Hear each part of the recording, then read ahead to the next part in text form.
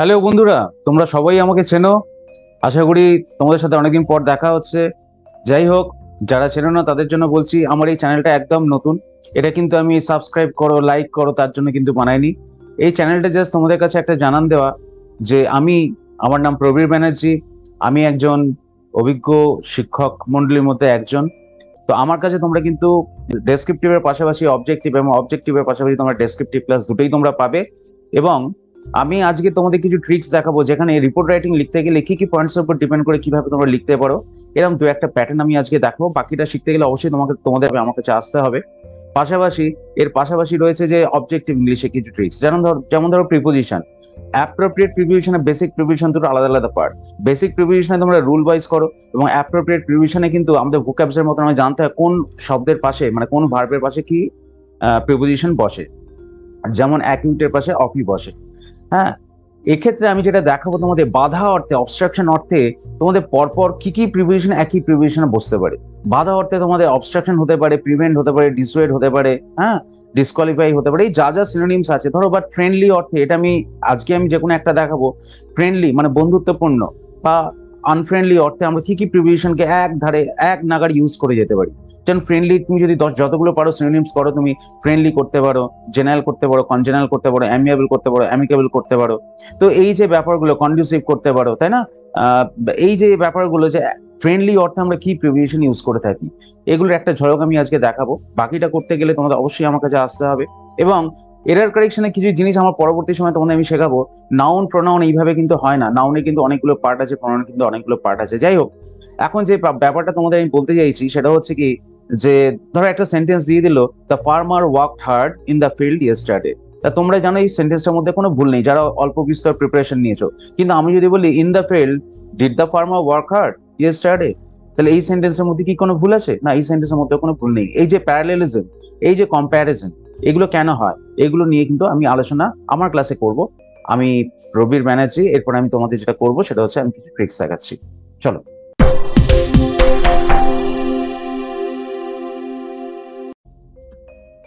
দেখো, how to write report writing. ফার্স্টেই আমরা দেখছি how to write report writing. আমরা যখন সেলিব্রেশন রিপোর্ট, কোনো কিছু অনুষ্ঠানের রিপোর্ট, বা ইনাগুরেশন, কোথাও কোনো কিছু উদ্বোধন হচ্ছে, সেই রিপোর্টগুলো আমরা কিভাবে লিখবো তার কিছু পয়েন্টস, সেই পয়েন্টসগুলোকে একটু নোট করো। দেখো, আমি পরপর পয়েন্টসগুলোকে এখানে আমি আনছি। একটা সেলিব্রেশন রিপোর্ট লিখতে গেলে তোমাকে প্রথমেই date, time, place of the function বা সেলিব্রেশন লিখতে হবে। কে কে ডিগনিটারিজরা প্রেজেন্ট ছিল সেই ফাংশনে সেটা লিখতে হবে। Chief attractions of the functions কি ছিল, ইনাগুরাল স্পিচ কি ছিল, এবং আর্টিস্টরা কিছু পারফর্ম করেছে কিনা। 5 নম্বর, আর কোনো পারফরমেন্স ওখানে অনুষ্ঠিত হয়েছে কিনা। ক্লোজিং স্পিচ কে দিয়েছিল বা কি দিয়েছিল, এবং ক্লোজিং সং যদি কিছু পারফর্ম হয়ে থাকে। এইভাবে এই পয়েন্টসগুলোকে কিন্তু একটু ইলাবোরেট করলেই একটা রিপোর্ট রাইটিং হয়ে যায়। আমি যেই পয়েন্টসগুলো এখানে তোমাদের উল্লেখ করলাম, এই পয়েন্টসগুলোর রেসপেক্টে আমি দেখো রিপোর্টটাকে আমি কিন্তু এখানে তলায় আনছি। তোমরা দেখতে পাবে পুরো রিপোর্টটা কিন্তু এই পয়েন্টসগুলোর বেসিসেই কিন্তু আমি এখানে আনছি। ইন্ডিপেন্ডেন্স ডে অবজার্ভ, স্বাধীনতা দিবস পালন করা হয়েছিল, তার ওপর এই রিপোর্টটা আমি লিখছি, ওপর এই পয়েন্টসগুলোর উপর ভিত্তি করে।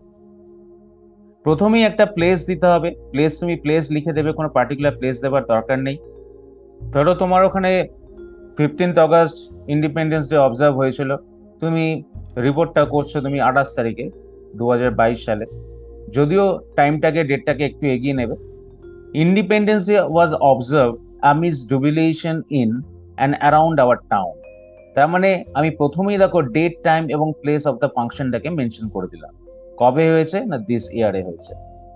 The main function was held in the local grocery হল, কোথায় হয়েছিল এটা লিখলাম।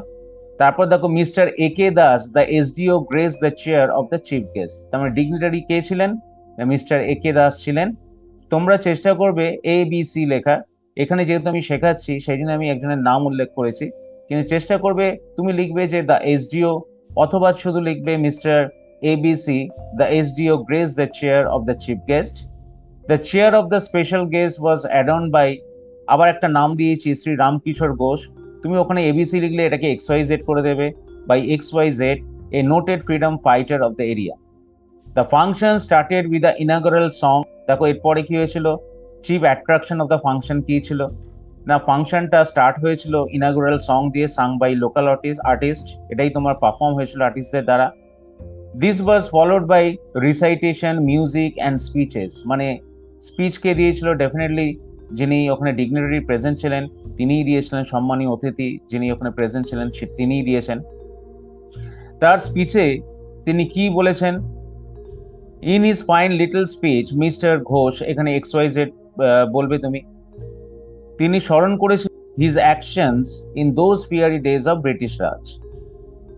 The students of A local high school stage A one act play named মাস্টারদা, তারা মাস্টারদা রোলটাকে প্লে করেছিল, একটা নাটক মতন হয়েছিল স্টেজে।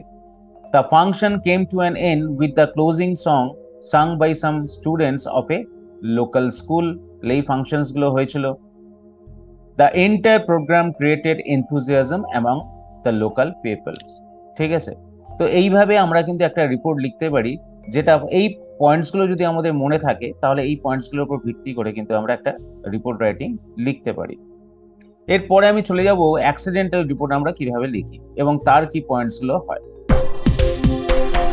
আমি এখানে দেখো আনছি যে পয়েন্টস অফ অ্যাক্সিডেন্টাল রিপোর্টস, এবং তার পয়েন্টস গুলো আমি দিয়ে দিচ্ছি date, time, place of accident, 2 নম্বরে কজ অফ দ্য অ্যাক্সিডেন্ট, কি কারণে অ্যাক্সিডেন্টটা হয়েছিল, কতজন আহত বা নিহত হয়েছিল মানে ক্যাজুয়ালিটিস।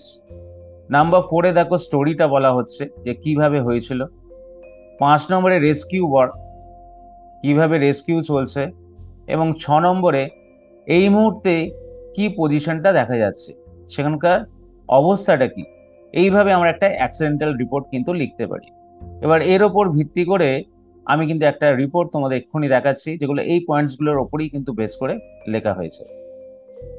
এখানে বলেছে with the help of the following points write a news paper report on the distraction in your town on account of the huge C waves, মানে টাইডাল ওয়েভস, যেটা সামুদ্রিক ঢেউ, তার মাধ্যমে যে ডিস্ট্রাকশনটা হয়েছে সেই ব্যাপারে একটা রিপোর্ট লেখো। তো যাই হোক, এখানেও একটা ডেট দেওয়া হয়েছে এবং প্লেসটাকে আগে রেখে তারপর একটা ডেট দিয়েছি, তারপর আমি রিপোর্ট রাইটিংটা স্টার্ট করেছি। প্রথমেই date, time, place of accident বলা হয়েছে yesterday at about 2 PM A cyclonic wind ল্যাশড over the town, ভাসিয়ে দিয়েছিল টাউনটা। Consequently, extreme tidal waves of 8 to 10 feet height flooded the sea beach.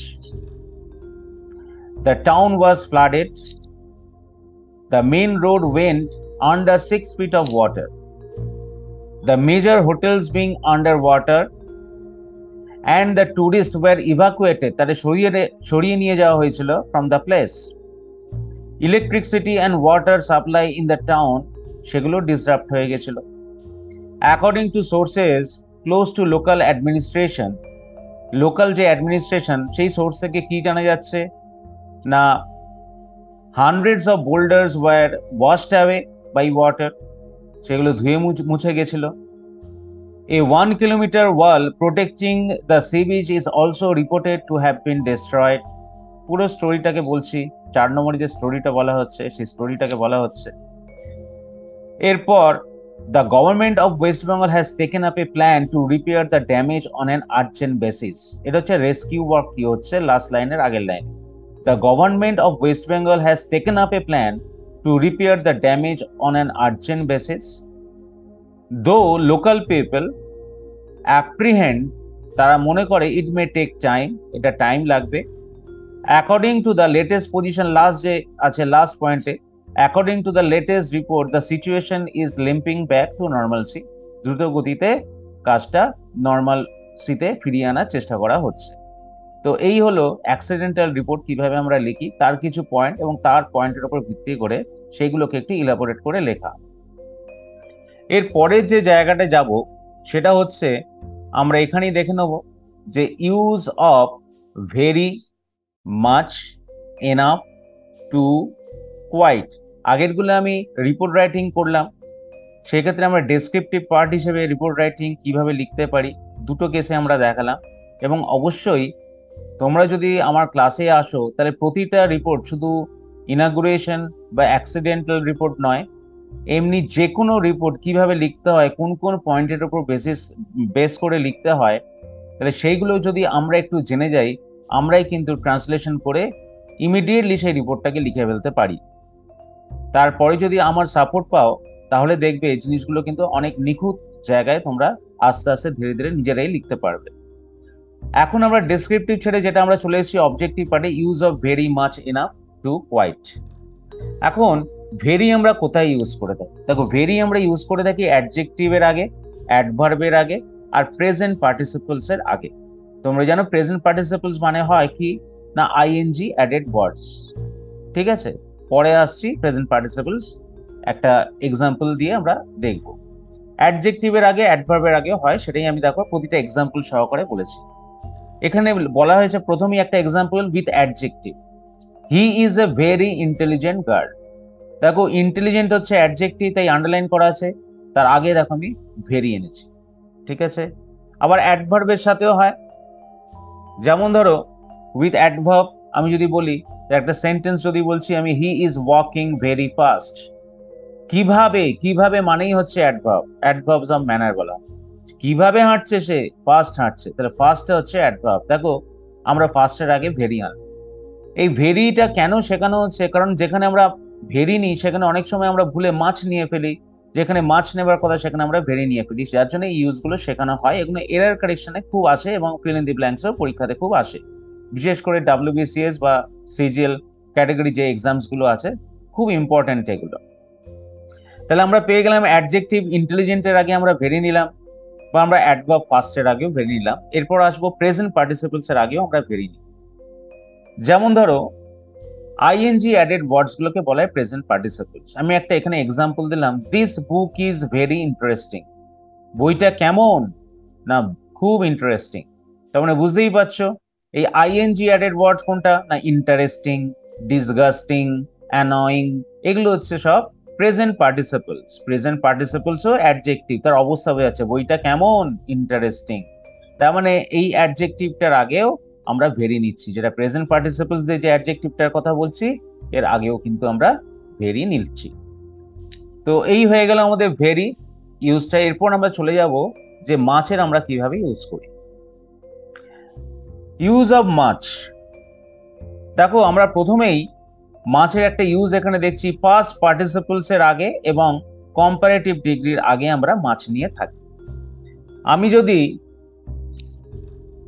Past participles এর আগে কিভাবে মাছ নিয়ে থাকি তার একটা এক্সাম্পল দিই, তাহলে দেখতে পাচ্ছ এখানে the child was much satisfied. তোমরা পাস্ট পার্টিসিপলস কি জানো? ভার্বের তো তিনটে ফর্ম আছে, প্রেজেন্ট টেন্স, পাস্ট টেন্স এবং পাস্ট পার্টিসিপলস। যেমন গো, ওয়েন্ট, গান, তাহলে এই গান হলো কি past participles, third form of the verb. তাহলে এক্ষেত্রেও স্যাটিসফাই, স্যাটিসফাইড, স্যাটিসফাইড, তাহলে পাস্ট পার্টিসিপলস হচ্ছে satisfied, third form of the verb, তার আগে দেখো আমি মাছ নিলাম। আমরা অনেক সময় সেন্টেন্স এররে দেখি এরকম দিয়ে দিল the child was very satisfied, তাহলে কিন্তু সেন্টেন্সটা ভুল হয়ে যাবে। তোমাকে বলতে হবে the child was much satisfied, past participles এর আগে তোমাকে কিন্তু মাছ নিতে হবে। এরপরে দেখো কম্পারেটিভ ডিগ্রির সাথেও আমরা কিভাবে এক্সাম্পলটা এখানে রাখছি। I feel much better now. এখানে বেটারটা কি? বেটারটা হচ্ছে কম্পারেটিভ ডিগ্রি, তাহলে কম্পারেটিভ ডিগ্রির আগে আমরা দেখো মাছ নিয়েছি। তোমাকে এক্সামে দিয়ে দিতে পারে I feel very better now, তাহলে কিন্তু ভুল হয়ে যাবে। তার মানে কম্পারেটিভ ডিগ্রি থাকলে তার আগে আমরা এক্সট্রা এমফাসাইজ করার জন্য যে ডিগ্রিটা নেব সেটা কিন্তু মাছ। তাহলে এখানে কি শিখলাম? মাছ আমরা পাস্ট পার্টিসিপলস এর আগে নিচ্ছি এবং কম্পারেটিভ ডিগ্রির আগে নিচ্ছি। এরপরে যথারীতি আমরা চলে আসবো দেখো যেটায়, সেটা হচ্ছে কি না ইউজ অফ এনাফ। এখন এই এনাফটা আমরা কখন নিই, সেন্টেন্সে কোথায় বসে, এর পজিশনটা কি হয়? এই যে ভেরি করলাম, মাছ করলাম, এবার এনাফে চলে আসবো। দেখো এনাফের আমরা যে এক্সাম্পলটা দেখছি সেখানে আমি এখানে লিখে দিয়েছি নাউনের আগে বসে, বিফোর নাউন, কিন্তু অ্যাডজেক্টিভ আর অ্যাডভার্বের কিন্তু পরে আসে। সেটা কিরকম? দেখো এক্সাম্পলে যদি আমি লিখি যে বিফোর নাউনে কিভাবে আসে, দেয়ার আর enough papers on the desk. পেপারসটা কি নাউন? তো তাহলে দেখো যাকেই তুমি সিঙ্গুলার প্লুরাল করতে পারছো সেটাই তো নাউন, পেপার, পেপারস।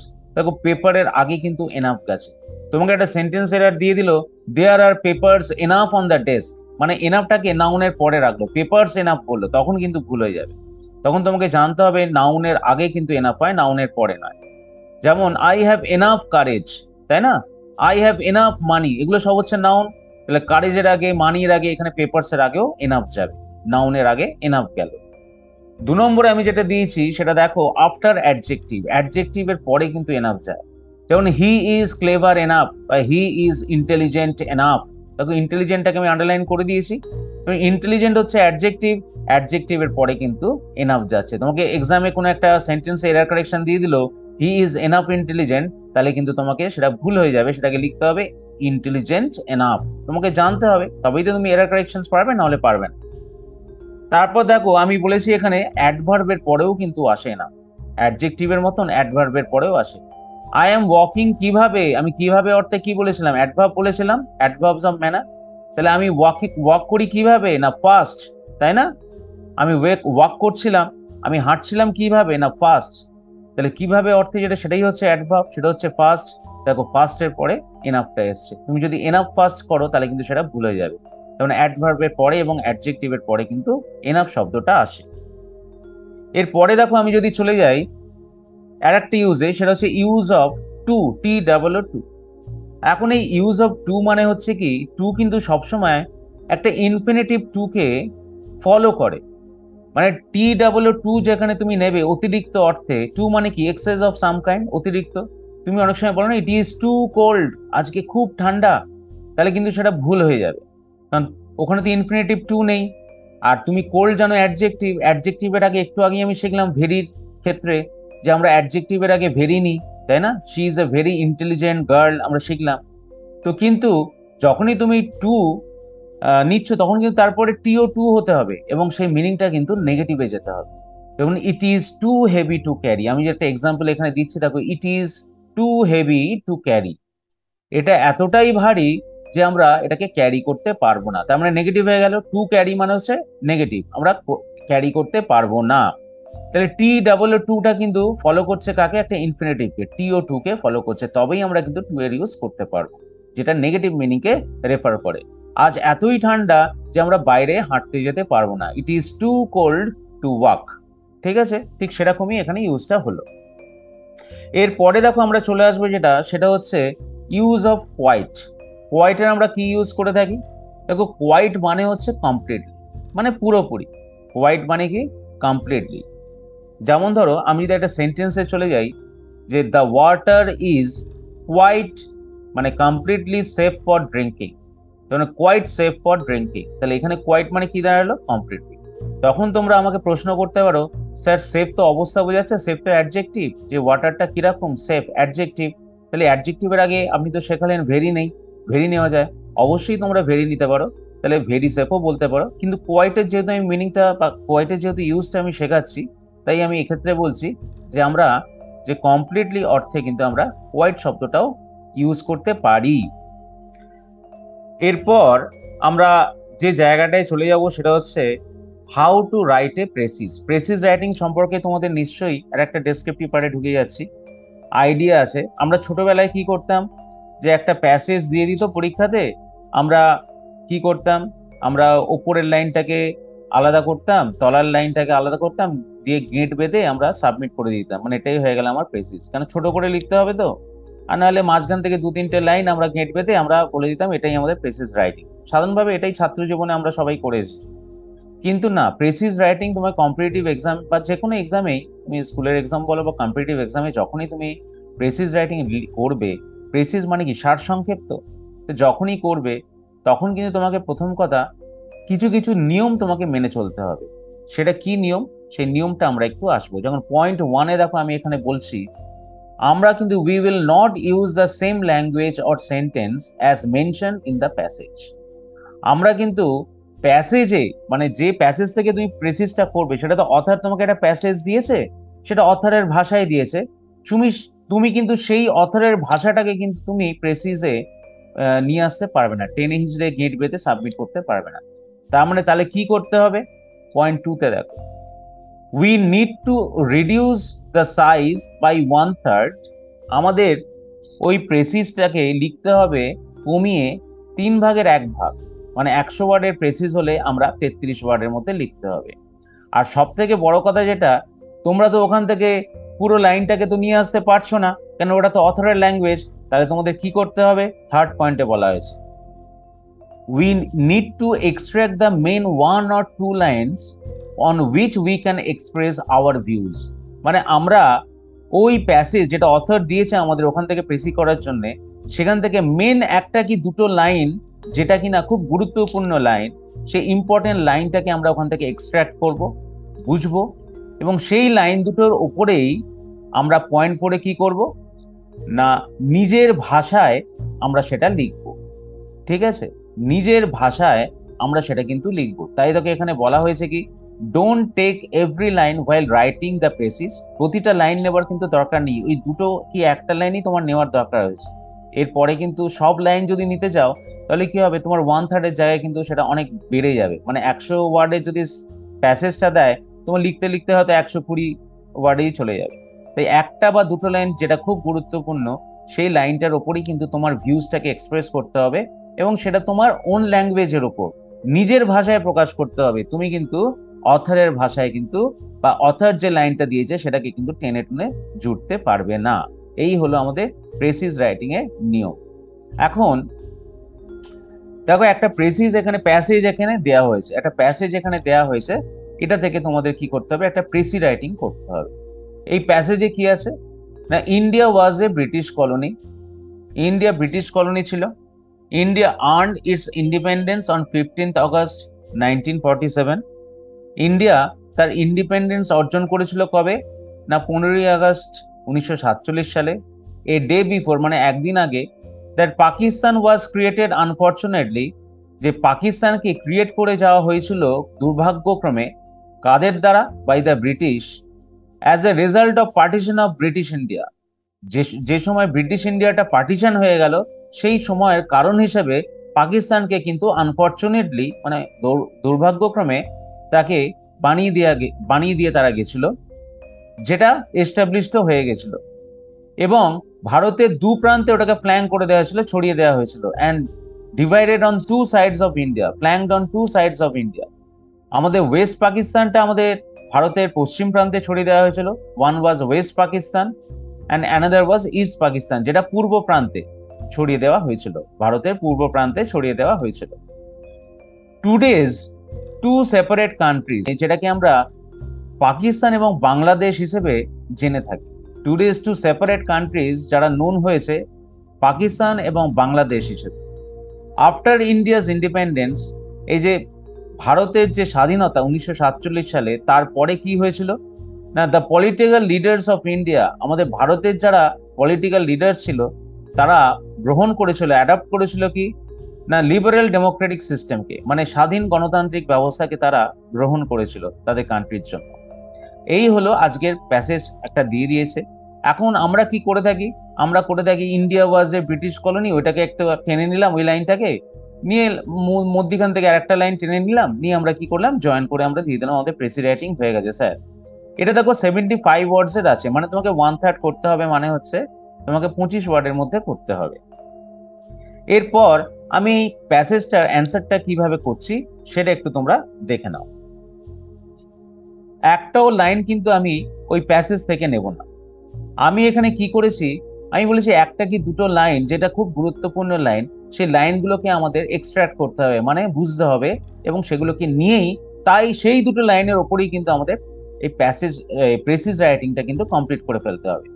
এখানে দেখো আমি রেড বা পিঙ্কে আমি মার্ক করে দিয়েছি দুটো লাইন। একটা হচ্ছে এখানে যে লাইনটা আছে, একদিন আগে দ্যাট পাকিস্তান ওয়াজ ক্রিয়েটেড, পাকিস্তানকে ক্রিয়েট করে যাওয়া হয়েছিল কারা না বাই দ্য ব্রিটিশদের দ্বারা, as a result of partition of British India was established unfortunately. আছে না, এই যে তাদেরকে যে ফর্ম করে দিয়ে গেছিল দুর্ভাগ্যক্রমে, এইটা হচ্ছে খুব একটা গভীরতম লাইন। কারণ as a citizen of India আমরা, এটা নিশ্চয়ই আমাদের কাছে দুঃখজনক ঘটনা ছিল যে ভারতের পার্টিশনটা, আজকে যদি আমাদের ভারতকে আরেকটা পার্টিশন করে দেয় কেউ, তাহলে ওটা দুর্ভাগ্যজনক হবে। তাহলে এটা কিন্তু খুব গভীরতম লাইন, এই লাইনটাকে কিন্তু আমি নিয়েছি। আর একটা কি লাইন নিয়েছি, আর একটা লাইন দেখো, লাস্টের লাইনটা লিখেছি যে আমাদের ইন্ডিয়া কিন্তু লার্জেস্ট ডেমোক্রেসি একটা, মানে ইন্ডিয়া যখন স্বাধীন হয়েছিল তখন পলিটিক্যাল লিডার্সরা অ্যাডাপ্ট করেছিল, গ্রহণ করেছিল লিবারেল ডেমোক্রেটিক সিস্টেম। তাহলে এই দুটো লাইনকে যখন আমি নিয়ে নিয়েছি গভীরতম লাইন হিসেবে, এবার আমি দেখি যে এই দুটো লাইনের ওপরে আমি কিভাবে 25 ওয়ার্ডে কমপ্লিট করতে পারি। কারণ সব কটা লাইনকে কনসিডার করার তো দরকার নেই, তাহলে তো অনেক বড় প্যাসেজ হয়ে যাবে। তাই এই দুটো লাইন আমি কিন্তু পেয়ে গেলাম। এই দুটো লাইনের ওপরে দেখো আমি প্রেসিস রাইটিংটা আমি লিখে দিচ্ছি 25 ওয়ার্ডের মধ্যে। কোনো লাইন আমি কিন্তু প্যাসেজ থেকে টেনে নিচ্ছি না। India, the biggest democracy, was doubtfully partitioned by the British. কেন না, to create a separate Pakistan, একটা সেপারেট পাকিস্তান ক্রিয়েট করার জন্য ব্রিটিশরা ডাউটফুলি পার্টিশন করে দিয়ে গেছিল আমাদের এই ইন্ডিয়াকে, যেটা আজকের biggest democracy, which was very unfortunate, যেটা কিন্তু খুব দুঃখজনক ছিল কাদের জন্য, for the people of greater India. তখনকার দিনের এটা তো গ্রেটার ইন্ডিয়া ছিল, পাকিস্তান বাংলাদেশ ইন্ডিয়া তো একটাই গ্রেটার ইন্ডিয়া ছিল। তখনকার দিনে সিটিজেনদের কাছে এটা কিন্তু খুবই ভেরি আনফর্চুনেট ইভেন্ট ছিল। দেখো এইটাকে আমি কিন্তু সুন্দরভাবে 25 ওয়ার্ডে কিন্তু আমি লিখে দিলাম। এই জায়গাটাই কিন্তু তোমাদের প্রেসি রাইটিং করতে গেলে লিখতে হবে, যে হুবহু লাইনগুলো কিন্তু আমরা তুলতে পারবো না। আমরা মূল বিষয়বস্তুটা বুঝবো, বোঝার পর দুবার তিনবার রিডিং করব, মূল বিষয়বস্তুটা বুঝবো, তারপর সেন্ট্রালি এবং খুব ইম্পর্টেন্ট একটা দুটো লাইন ওখান থেকে আমরা গ্র্যাব করব, তার ওপর কিন্তু আমরা নিজেদের এক্সপ্রেশনটাকে রাখবো। এর নামই হচ্ছে প্রেসি রাইটিং। হোপফুলি বোঝাতে পেরেছি তোমাদের। এরপরেও আরো কিছু ট্রিক্স থাকে প্রেসিস রাইটিং এ, যেগুলো ক্লাসে এলে, অফলাইন ক্লাসে যদি আসো আমার কাছে, ডেফিনেটলি সমস্ত কিছু তোমরা সম্ভার পেয়ে যাবে, এবং আরো কিছু ট্রিক্স আমি তোমাদের তখন দেব। এবার দেখো প্রেসিস রাইটিং লিখতে গেলে লেখার পর কিন্তু একটা টাইটেল লাগে। আমি কিন্তু একটা টাইটেল দিয়েছি, দেখো, আনফর্চুনেট পার্টিশন অফ ইন্ডিয়া। এটা কার ওপর দিয়েছি, আমি যে অ্যান্সারটা লিখলাম তার উপর বেস করে আমি একটা টাইটেল দিলাম যে আনফর্চুনেট পার্টিশন অফ ইন্ডিয়া। এটা হয়ে গেল আমার একটা সুন্দর টাইটেল। এক্ষেত্রে তোমাদের আর একটা কথা বলে রাখি, যে হয়তো আমি যে পয়েন্টস গুলো এখান থেকে কনসিডার করে যে প্রেসি রাইটিংটা লিখলাম 25 ওয়ার্ডের মধ্যে, তোমাদের হয়তো দেখা গেল যে তোমরা এই দুটো পয়েন্ট কনসিডার না করে তোমরা অন্য কোনো দুটো পয়েন্ট কনসিডার করলে, তাহলে সেক্ষেত্রেও তোমরা করতে পারো যদি সেটা গভীরতম লাইন হয়। এটা অঙ্ক নয় যে আমার 2 হয়েছে মানে তোমারও উত্তর 2 আসতে হবে, সেটাও কিন্তু তোমরা করতে পারো। এর পরের জায়গাটায় যেটা চলে আসবো সেটা হচ্ছে কি, two refer a meaning obstruction. দেখো আমরা অ্যাপ্রোপ্রিয়েট প্রিপোজিশনের ক্ষেত্রে আমরা কি ধরনের, কখন আমরা অন ইউজ করি, কখন আমরা ইন ইউজ করি, অ্যাট ইউজ করি, আপন ইউজ করি, ফ্রম ইউজ করি, এইগুলোর ক্ষেত্রে আমি আজকে জাস্ট একটাই নিয়ম তোমাদের শেখাচ্ছি, যে সেটা হচ্ছে কি, ফ্রমটা আমরা কখন ইউজ করে থাকি, ফ্রম আমরা কখন ইউজ করে থাকি।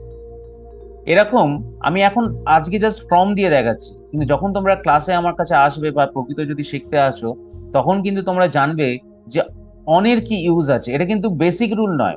দেখো প্রিপোজিশন 2 ধরনের হয়, একটা হচ্ছে কি মানে অন, অ্যাট, এগুলো রুল আছে, সেটা একটা শেখানো হয়। আর একটা হচ্ছে অ্যাপ্রোপ্রিয়েট প্রিপোজিশন। অ্যাপ্রোপ্রিয়েট প্রিপোজিশন মানে আমরা জানি অ্যাকুইটের পরে কিন্তু অফই হবে, এর কোনো পার্টিকুলার রুল নেই। সেরকমই রুল কিন্তু না থাকলেও আমি রুল করে দিই। যেরকম তোমরা এখানে দেখছো যে বাধা অর্থে আমরা ফ্রম প্রিপোজিশনটাকে ইউজ করি, সেই অর্থে একটা আমি লাইন এখানে দিয়েছি। কি লিখেছি, two refer a meaning obstruction, মানে অবস্ট্রাকশন মানে কি বাধা, প্রিভেন্ট মানেও বাধা, ডিসকোয়ালিফাই, ধরো তুমি এক ক্লাস থেকে আরেক ক্লাসে উঠতে পারলে না, তার মধ্যে ডিসকোয়ালিফাই হলে তাহলে সেটাও বাধা, হিন্ডার এটাও বাধা, ডিসুয়েড মানেও বাধা, অ্যাবস্টেন মানে বিরত করা, কাউকে স্মোক থেকে তুমি বিরত করছো, তাকে বাধা দিচ্ছ, রিফ্রেন মানেও কন্ট্রোল বা বাধা, রেস্ট্রেন্ট মানেও তাই, প্রহিবিট মানেও বাধা। তাহলে বাধা অর্থে আমরা প্রিপোজিশন ফ্রম ইউজ করে থাকি। এরকম কিন্তু আরো অনেক আছে, আমি তোমাকে বাধা দিয়ে বোঝাচ্ছি, কিন্তু আমার কাছে এলে তুমি জানবে যে টু, টিও টু, এটা আমরা কি ক্ষেত্রে ইউজ করে থাকি। টু যেমন আমরা ধরো ফ্রেন্ডলি, এই যে ফ্রেন্ডলি শব্দটা, তার সাথে কিন্তু আমরা টু ইউজ করতে পারি, বা আনফ্রেন্ডলি, আনফ্রেন্ডলি শর্তেও কিন্তু আমরা টু প্রিপোজিশন ইউজ করে থাকি। এখন ফ্রেন্ডলির যদি তুমি আলাদা অন্যান্য ওয়ার্ডগুলো ধরো, ফ্রেন্ডলি টু হয়, অ্যামিয়েবল টু হয়, অ্যামিকেবল টু হয়, জেনারেল টু হয়, কনজেনারেল টু হয়, কম্প্যাটেবল টু হয়, কন্ডিউসিভ টু হয়, বেনাইন টু হয়। তাহলে উপকারী বা তোমার ফ্রেন্ডলি, এই অর্থে কিন্তু আমরা সবসময় যেটা প্রিপোজিশন টু ব্যবহার করে থাকি। তো আজকে আমি টু নিয়ে আমি আলোচনা করব না, সেরকম আনফ্রেন্ডলি অর্থেও টু ব্যবহার করে থাকি। এরকম কিন্তু অ্যাট আছে, অন আছে, একদম লিস্ট অফ ওয়ার্ডস, প্রচুর ওয়ার্ডস আছে যেগুলো আমরা শুধু ওই প্রিপোজিশনই নিয়ে থাকি। তাহলে আমাদের ভোক্যাবটা, এই নিয়মটা জানলে কিন্তু আমাদের vocabulary, appropriate প্রিভিশনটা part of vocabulary, এটা জানা কিন্তু খুব সহজ হয়ে যায়। তো আজকে আমি যেটা দেখাচ্ছি সেটা হচ্ছে, দেখো এই শব্দগুলো যেগুলো বাধা অর্থে ব্যবহার হয়েছে, obstruction, prevent, disqualify, hinder, ডিসুয়েড, abstain, refrain, restrain, prohibit, এই অর্থে আমরা কিন্তু বাধা অর্থে আমরা ফ্রম প্রিপোজিশন ইউজ করে থাকি। আমি কিছু সেন্টেন্স দিয়ে দেখাই। যেমন ধরো প্রথমেই একটা সেন্টেন্স আমি এখানে দিচ্ছি, you cannot prevent me dash going to the market. তুমি আমাকে আটকাতে পারবে না, মানে আমাকে তুমি বাধা দিতে পারবে না মার্কেটে যাওয়ার থেকে। তাহলে বাধা দেওয়া অর্থে ফ্রম বললাম, তাই দেখো অ্যান্সারটা কিন্তু আমি ওখানে ফ্রম লিখে দিয়েছি। ঠিক সেরকমই প্রিভেন্ট মানে তো বাধা ছিল, এখানেও দেখো সি রিফ্রেন্স আছে, রিফ্রেন্স মানেও তো বাধা। সি রিফ্রেন্স মি, আমি যদি এখানে একটা মি বলি তাহলে বুঝতে সুবিধা হবে, সে বাধা দিয়েছিল আমায় এই কাজটা করা থেকে। তাহলে রিফ্রেন্স মানে কি? রিফ্রেন্স মানে হচ্ছে বাধা দেওয়া, তাহলেও দেখো আমি ফ্রম প্রিপোজিশন এখানে ইউজ করেছি। 3 নম্বরে যদি একটা চলে যাই, আই ক্যানট হিন্ডার হার, আমি তাকে বাধা দিতে পারবো না, হিন্ডার মানে বাধা দেওয়া, ফ্রম এন্টারিং দ্য টেম্পল, টেম্পলে প্রবেশ থেকে আমি তাকে বাধা দিতে পারবো না। তাহলে দেখো এখানে যেই হিন্ডার আছে বাধা অর্থে, আমি ফ্রম ইউজ করেছি। এরপরে যদি আমি 4 নম্বরে চলে যাই, হি ওয়াজ prohibited dash entering the hall, তাকে হলে ঢোকা থেকে বাধা দেওয়া হয়েছিল। তাহলে দেখো প্রহিবিটেড মানে হচ্ছে বাধা দেওয়া, তখনও কিন্তু আমরা ফ্রম ইউজ করে থাকলাম। আবার 5 নম্বরে যদি আমি আরেকটা সেন্টেন্স দেখি, হি শুড অ্যাবস্টেন, তাকে বিরত করা উচিত ফ্রম ড্রিঙ্কিং, ফ্রম স্মোকিং, তাহলে এই ক্ষেত্রেও দেখো আমি ফ্রম প্রিপোজিশনটাকে ইউজ করেছি। তাহলে এই ধরনের ক্ষেত্রে আমরা কিন্তু ফ্রম প্রিপোজিশনটাকে ইউজ করে থাকছি কি ক্ষেত্রে? বাধা অর্থে। এগুলো তো ক্লাসে এসে শিখতে হয়। যাই হোক, 5 নম্বরের সেন্টেন্সের ড্যাশটা পরে আবার অ্যান্সারটা দিয়ে দেওয়া হয়েছে, ওখানে ফ্রমটা থাকবে না, ফ্রমটা তোমার অ্যান্সার হবে। তাই এইভাবে আমরা যখন অফলাইন ক্লাসে আসবো তখন আমরা দেখবো যে অনেক নতুন নতুন ট্রিক্স, যেটা খুব সোজা লাগে, যেগুলো সাধারণভাবে আমরা কি করি, কোনো একটা পার্টিকুলার ইনস্টিটিউশনে গিয়ে কিন্তু শেখা হয় না। সেখানে একটা মেটেরিয়াল থাকে, সেই মেটেরিয়ালটাকে শুধু সেই মেটেরিয়াল ওরিয়েন্টেড তোমাদের ক্লাস রুলস করিয়ে দেওয়া হবে এবং সেই মেটেরিয়ালটাকে সলভ করে দেওয়া, ব্যাস ক্লাস হয়ে গেল। কিন্তু এখানে যখন যদি তোমরা শিখতে আসো, প্রকৃত অর্থে দেখবে যে ক্লাস কিভাবে হয় বা ক্লাসে কত কিছু জানার আছে বা শেখার আছে। এরপরে 6 নম্বর সেন্টেন্সে দেখো আমি চলে যাচ্ছি, I was disqualified dash competing in this tournament, আমাকে এই টুর্নামেন্টে প্রতিযোগিতার ক্ষেত্রে আমাকে ডিসকোয়ালিফাই করে দেওয়া, তার মানে বাধা পেলাম। তাহলে ডিসকোয়ালিফাই মানেও হচ্ছে বাধা পাওয়া, তার অর্থে কিন্তু আমরা ফ্রম প্রিপোজিশন ইউজ করে থাকছি।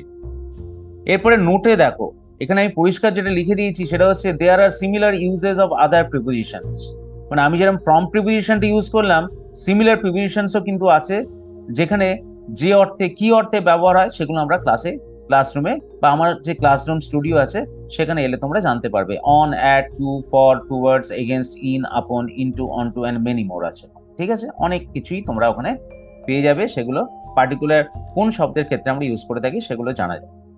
তো এই অবধি বন্ধুরা, আমার এই নতুন কনসেপ্টটা তোমাদের কেমন লাগলো আমাকে বলে দাও। তোমাদের যদি চ্যানেলটাকে হাতছাড়া করতে না ইচ্ছা হয় তাহলে ইচ্ছাগুলো তোমরা সাবস্ক্রাইব করে রাখো, কারণ পরবর্তী সময় তাহলে খুঁজতে সুবিধা হবে। আদারওয়াইজ আমি কখনোই বলবো না তোমরা সাবস্ক্রাইব করো, লাইক করো, এই করো তাই করো। এই হলো আমার আজকে টোটালিটি ছোট্ট করে একটা